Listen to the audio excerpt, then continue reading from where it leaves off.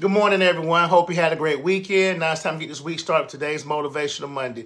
You know, I was with my son last week at baseball practice, and I could tell like he was scared to catch the ball. And I'm like, we throw the ball behind the house, you know, but I guess when it's coming at him faster, he gets scared. And I said, listen, when you're afraid like that, like, you know, go to God. I said, like, it's times I get afraid about stuff. It's stuff in the past. I said, you think when I started the restaurant, I wasn't afraid? I said, you know, one thing cool about God, how big he is, he knew before the world was created, he knew this day was going to come when you actually was going to be afraid.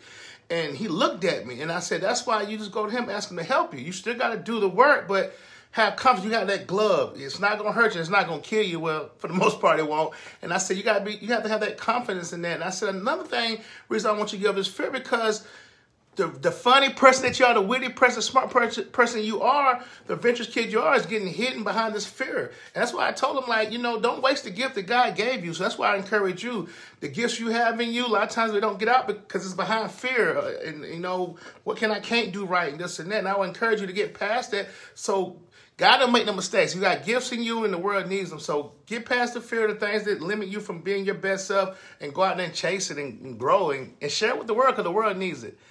With that being said, have a great week, and as always, keep smiling because the world needs it. Talk to you later. Bye.